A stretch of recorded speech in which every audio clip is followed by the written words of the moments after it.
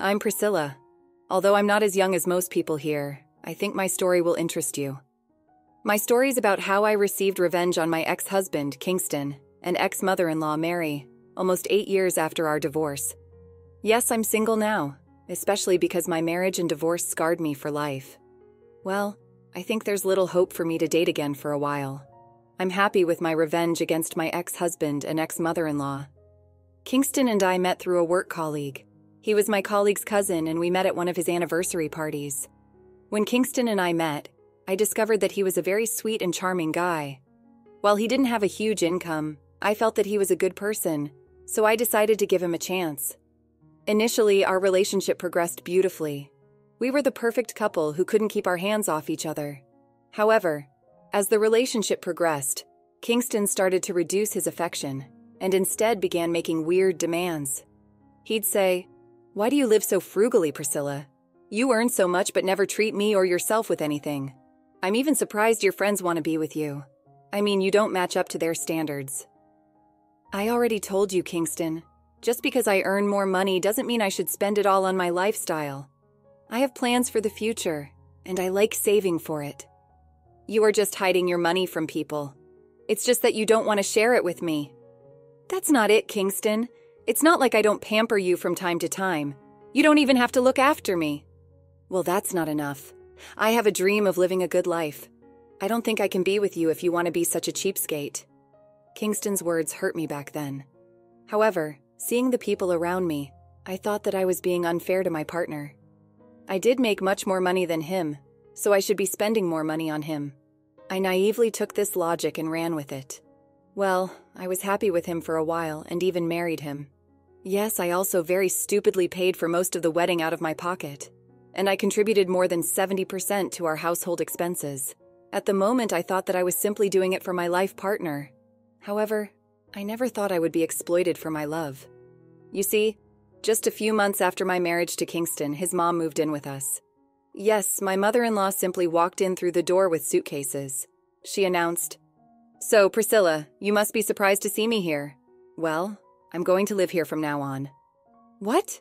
Wait a minute, Mary. Who the hell said this is okay? You can't just barge into our house and say what you want.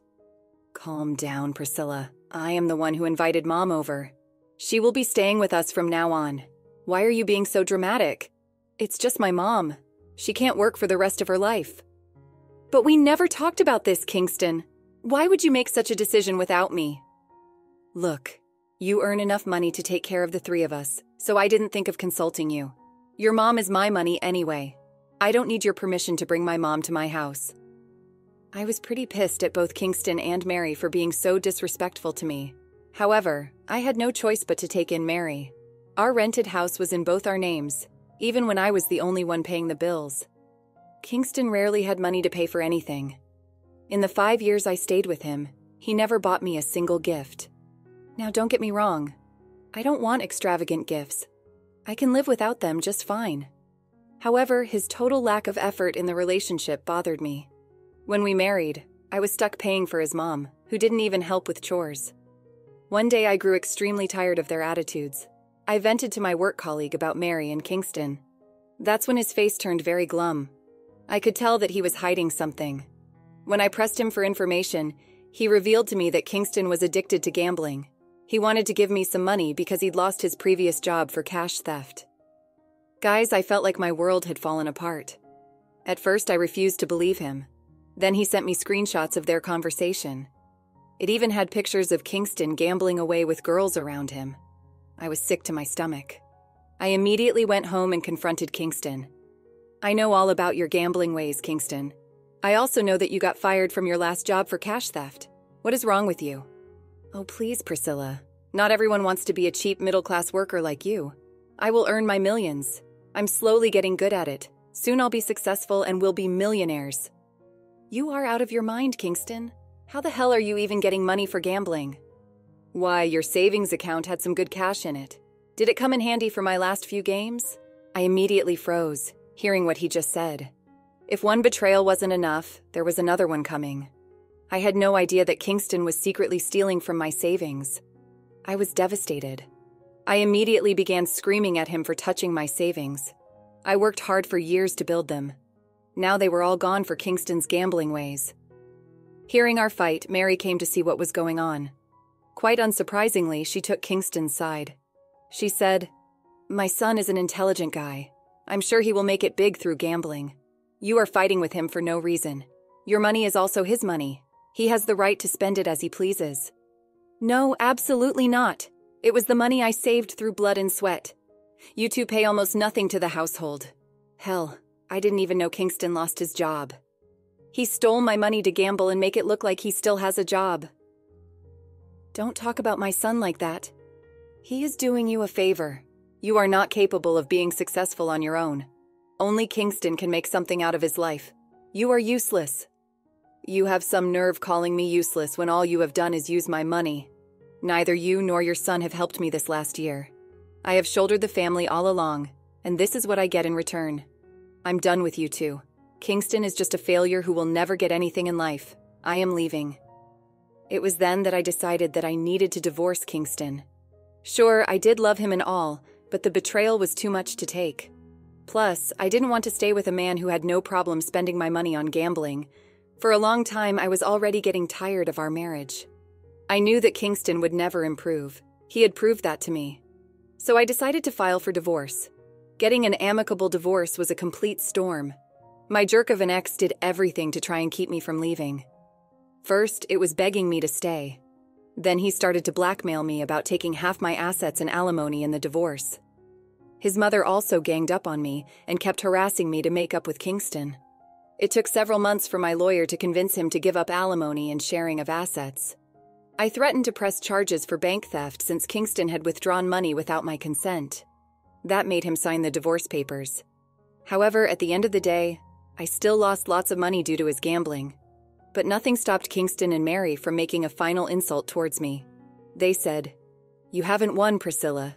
You're nothing but a worthless witch. You might be earning a lot now, but one day I will be richer than you. You will have to beg me for money. We won't forget this insult, Priscilla. You abandoned my son and me when we needed you. One day you will pay for it. Mark my words, Priscilla. Kingston will be more successful than you. Let's wait and see what happens. A day will come when I will make you eat your words. We will see who ends up doing the begging." Ultimately, when the divorce was finalized, I left my job to join a new one.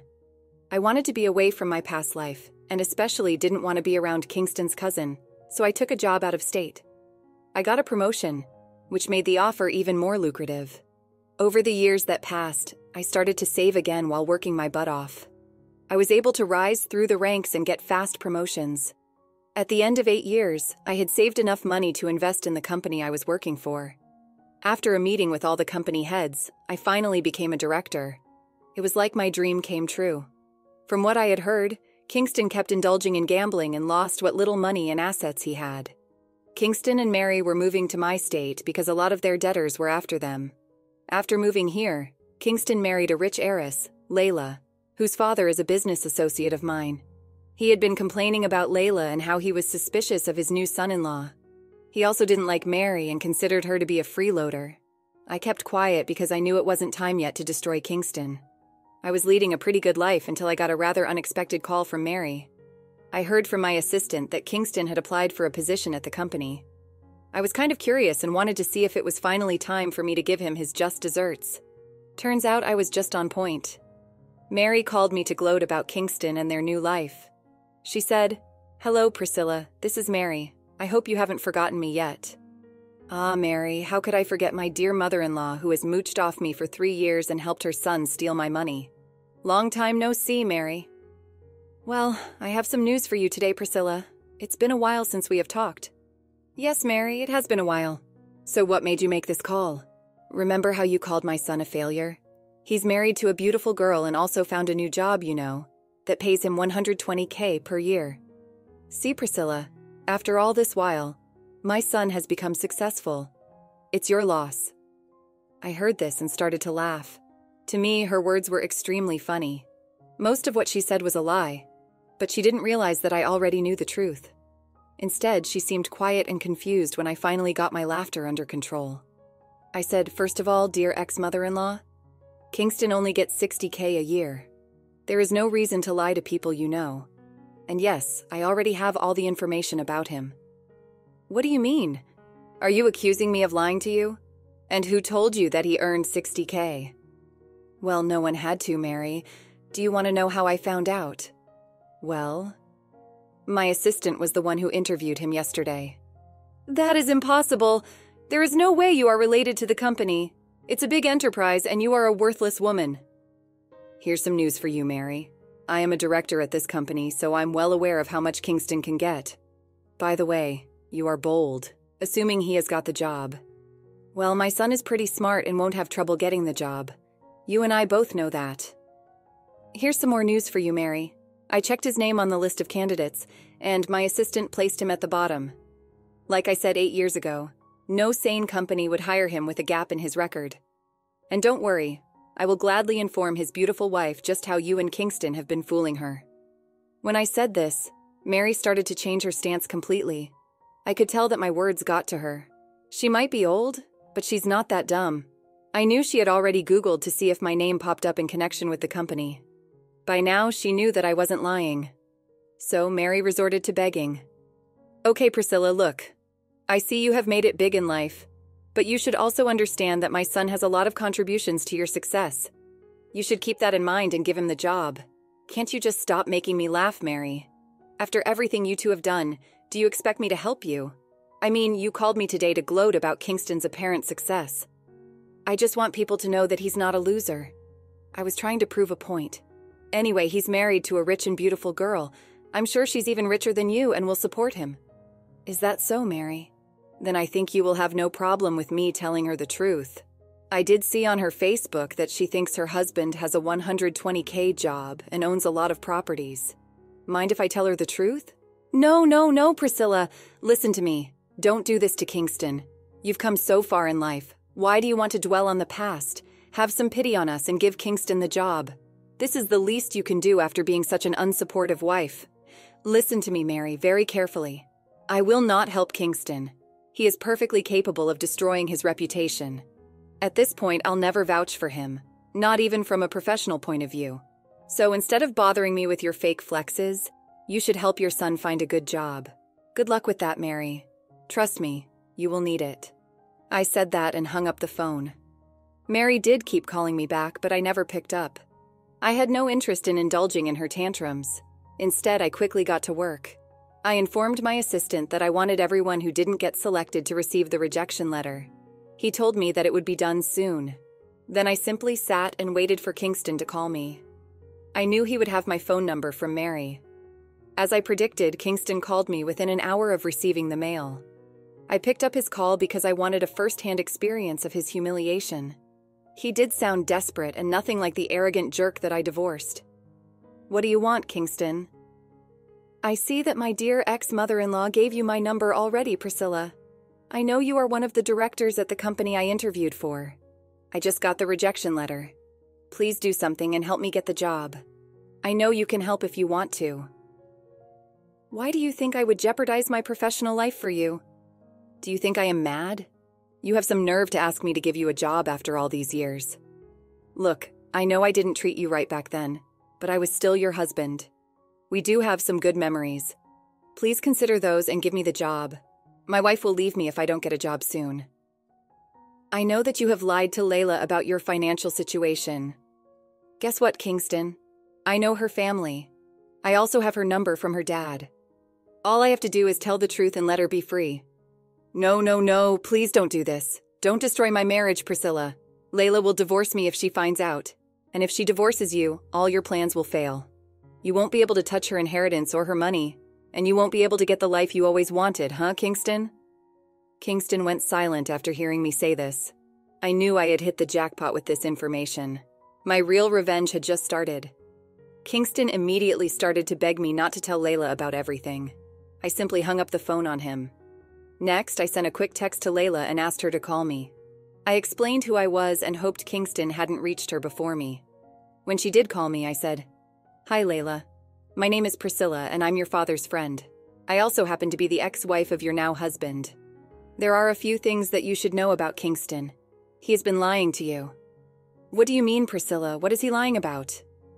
"Well, I guess you think he is pretty rich and up to your family standards. Well, he is not rich at all. He has absolutely nothing of value. You posted on Facebook that he got a $120K job. Well, I'm the director of the company he mentioned, and he only applied for a $60K job, which he didn't get. What the hell are you talking about? But he told me. I know what he told you, Layla. I've seen it on your Facebook. I know you might not believe me, but you can ask your dad. He can easily find out if Kingston is lying. But I don't understand. Why would Kingston lie to me? Because he wanted to take over your inheritance and properties. He always wanted a luxurious life for himself, and he is a gambler. Unfortunately, we divorced because I refused to fund his lifestyle and support his gambling habits. His mother supports him anyway. I don't know what he told you, but that's the truth. Any crazy accusations, you can ask around if you are doubtful about me. I don't want you to be stuck with a liar and a loser. Thank you, Priscilla. I'll dig for more information and find out. Also, don't worry. I made him sign a prenup and only agreed to remove it once he gets a job. Looks like that won't be happening after all. With that being done, I simply finished my part of the revenge. The aftermath of everything was glorious. Mary and Kingston, at first, kept calling me and telling me to get Kingston a job. They begged me to pity them and help them out. Meanwhile, Layla was on Kingston's case and uncovered the truth herself. I was the one who handed over some information to her father. Her father was also pretty mad and told me that he would see the end of Kingston's lies. After 2 days, the texts I received from my ex-mother-in-law and ex-husband flipped. They kept calling me a witch and a jerk for destroying Kingston's marriage. Layla and her dad confronted him and then filed for divorce. Since Layla still had the prenup in place, none of her assets would go to Kingston. Instead, Kingston would now have to hire a lawyer to work through the divorce. Mary and Kingston kept harassing me until I threatened to expose them online. That made them stop contacting me. Last I heard, Kingston still comes by our company to see if there is a position open. I also heard from sources that Mary and Kingston are now constantly fighting about money problems. I guess now Mary will finally know what it's like to be stuck with a man-child for the rest of her life. Thanks for watching. How did you find the story? Let me know in the comments below. Don't forget to like this video and subscribe to our channel for more awesome stories like this. Your feedback and support mean a lot.